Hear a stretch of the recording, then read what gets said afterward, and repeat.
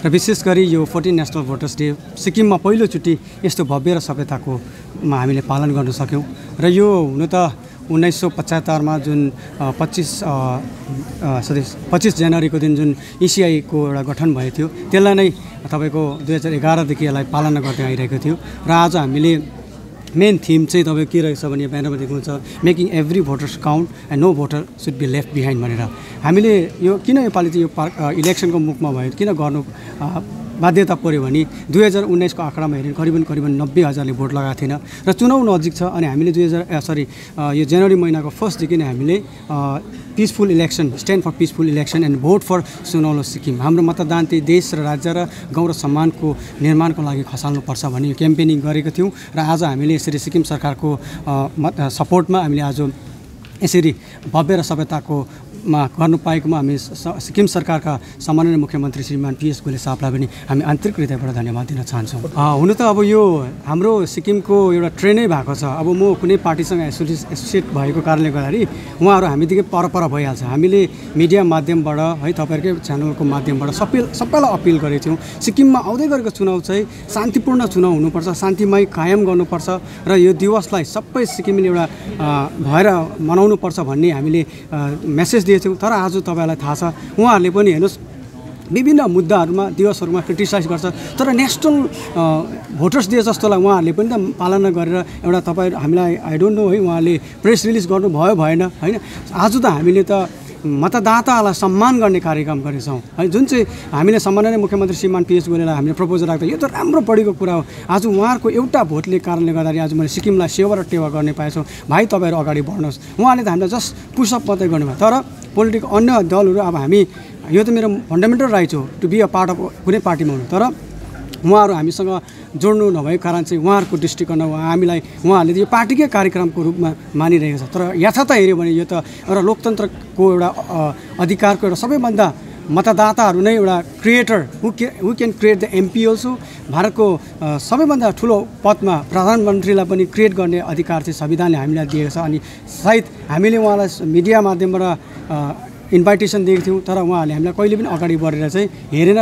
Rather हामीले सुन्दै थियौँ ती दिनहरूमा विभिन्न क्रिटिसाइजहरू गरेको करिबन तपाईँको आज 1015 जना नयाँ भोटर्सहरू हामीसँग आएर कार्यक्रममा गर्नुभयो र आज अघि तपाईँले सुनिहाल्नुभयो 4,50,000 मतदाताहरू छ भने त्यसमा चाहिँ 6,00,000 समथिङ चाहिँ 6,000 समथिङ चाहिँ न्यू भोटर्सहरू छ र हामी चाहन्छौँ तपाईँको सिक्किम चाहिँ एउटा के पनि हो भने one of the youngest vote caste state पनि भएको छ अनि सिक्किममा one of the youngest भोटर्सहरूले 75% participate गरेछ। हामी यही चाहन्छौँ है तपाईँहरूको मतदान सिक्किमको सुनौलो र कन्स्ट्रक्टिभ प्रोग्रेसिभको लागि आफ्नो मतदान खसाल्नुहोस् अनि let's make it one of the peaceful election. हामी चाहन्छौँ किनभने अघि मैले भने 75 भोट मतदान खसाउनेहरू चाहिँ यङहरू हुनुहुन्छ युवा पिँढी हुनुहुन्छ। हामीले योपालि चाहिँ शान्तिमय कायम राखेर अनि साथै 100मा 100 आफ्नो मतदान देश र राज्यको निम्ति खसालौँ भन्ने यही कामना गर्न चाहन्छौँ।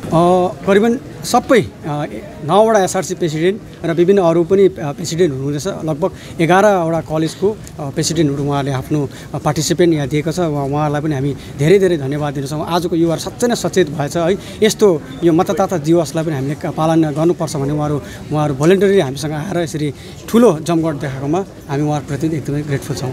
My name is Jorethang and I'm the president of Sikkim Government College पुर्तुकै। म चाहिँ एउटा सानो सूचना दिन चाहन्छु सबैजनालाई एउटा एडभाइस भनौँ न। हामी एउटा एजुकेटेड युथ हो। भोलिको दिनमा हाम्रो एजुकेसन चाहिँ एउटा वेस्ट नजाओस् because our vote is our right. So यो बुझ्नु चाहिँ एकदमै जरुरी छ है। तपाईँहरू न मेनिपुलेसन न इन्फ्लुएन्स भएर त्यो एजुकेटेड भएर न फाइदै हुँदैन किनभने एजुकेटेड भइसकेपछि त्यसलाई राइट जग्गामा युटिलाइज गर्नु चाहिँ एकदमै राम्रो जस्तो लाग्छ।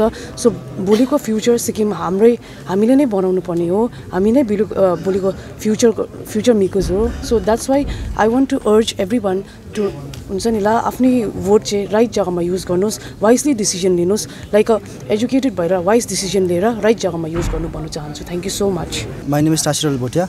I am the president of Narbahadur Bhandari degree government college.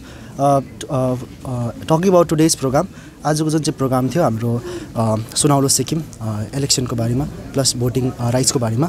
हाम्रो जुन चाहिँ लोकतन्त्र देश छ इन्डिया त्यसमा चाहिँ भोटिङ राइट्स एउटा पिलर जस्तै हो।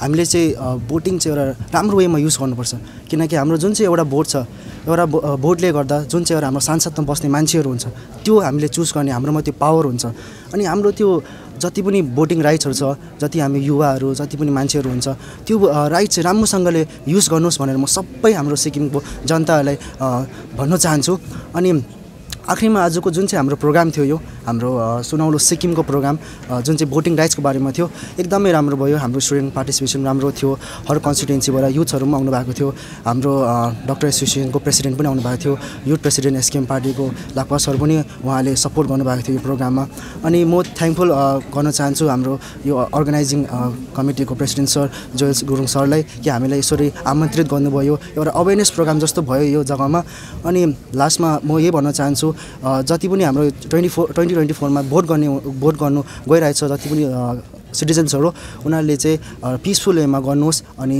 तपाईँले जसले पनि चुज गर्छ त्यो चाहिँ एउटा राम्रो क्यान्डिडेटले चुज गर्नुहोस् किनकि भोलिको दिनमा हाम्रो फ्युचरले डिसाइड गर्ने त्यही सांसदमा बस्ने त्यही एमएलएहरू हुन्छ थ्याङ्क यू जति पनि फर्स्ट टाइम भोटर्सहरूलाई छ होइन आफ्नो भोट चाहिँ अब इम्पोर्टेन्ट हो होइन सो तपाईँ आफ्नो एउटा भोटको लागि अब जस्तै घरमा नबस्नुहुन्छ नि भोटको टाइममा आएर आफ्नो के भन्नु एउटा मेच्योरिटी देखाएर आफ्नो भोट गर्नुहोस् किन एउटा भोट पुरा इम्पोर्टेन्ट हो किनकि तपाईँको आफ्नो एउटा भोटले एउटा हाम्रो के भन्छ सिस्टम पनि चेन्ज हुनसक्छ होइन तर आफ्नो भोट चाहिँ यस्तो वाइजली युज गर्नुहोस् first of all I am so very glad आजको म यो प्रोग्राममा सुनौलो सिक्किमको पार्ट हुन सकेँ है यहाँबाट मैले धेरै कुराहरू जान्न पाएँ अन्त म चाहिँ यही भन्न चाहन्छु जति पनि तपाईँहरू फर्स्ट टाइम भोट गर्नुहुँदैछ let's not West our votes है हामीले एकदम वाइजली भोट गरौँ थ्याङ्क यू